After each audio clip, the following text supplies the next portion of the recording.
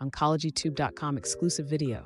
At ASCO 2025, Dr. Brian Wolpin shared key updates on pancreatic cancer treatment. Let's explore the latest standards of care for PDAC across all stages. For resectable and borderline resectable PDAC, the PRODIGE 24 trial recommends neoadjuvant FOLFIRINOX for 24 weeks, followed by surgery, achieving a median overall survival of 54 months, the longest in this category. In locally advanced PDAC, the NEOPAN trial supports FOLFIRINOX for 24 weeks, offering a median survival of 15 to 16 months, compared to 13 to 21 months with gemcitabine-based regimens, depending on the protocol.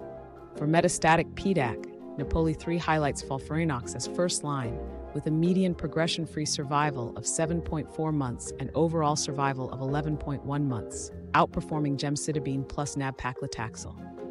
FOLFIRINOX emerges as a cornerstone across PDAC stages, offering the best survival outcomes. However, treatment choice must balance efficacy with toxicity for each patient. If you like this video, please consider sharing and subscribing on this platform with others who you think would also be interested. There is a written web companion to this video on OncologyTube.com, link in the description, and many other ASCO topics. Thank you for watching.